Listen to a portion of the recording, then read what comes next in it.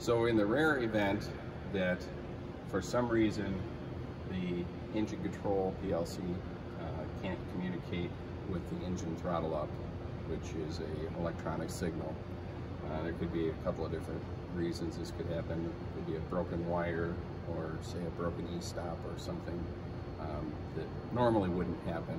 But in the rare event that that would happen, we have a throttle override. That switch is located here next to the horn. And what happens is you turn the key, the first position turns on the oil cooler, which you can hear come on now. And each subsequent turn of the key will increase the engine throttle, or you can hold it until the throttle's wide open. And then once you release it, the oil cooler fan stays on, and you can finish cleaning out your machine and then go back to your shop and fix it.